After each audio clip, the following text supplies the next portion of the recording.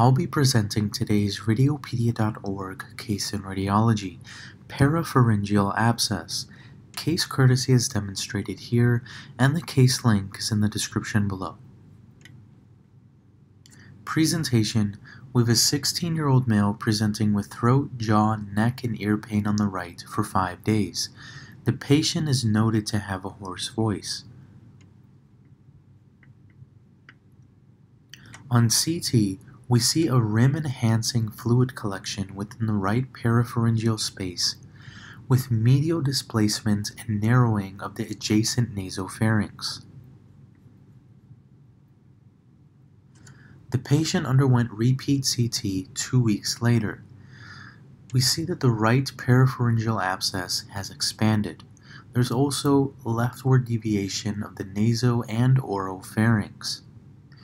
We also see that there are new collections. One is noted in the right retroparotid space adjacent to the anterior border of the sternocleidomastoid.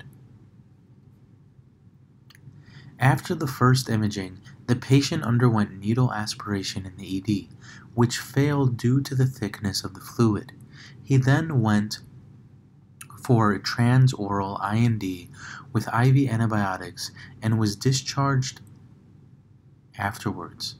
Fluid culture grew only normal commensal flora. 2 weeks later, the patient presented and exhibited the second set of imaging findings. The reaccumulation and expanding of the purulent focus necessitated a transcervical surgical debridement with extensive washout and placement of a Yates drain. The fluid in this instance grew Staph aureus. The patient was reviewed in a pediatric radiology MDT meeting, and it was thought the recrudescence of the disease might be secondary to a cystic remnant of a branchial cleft.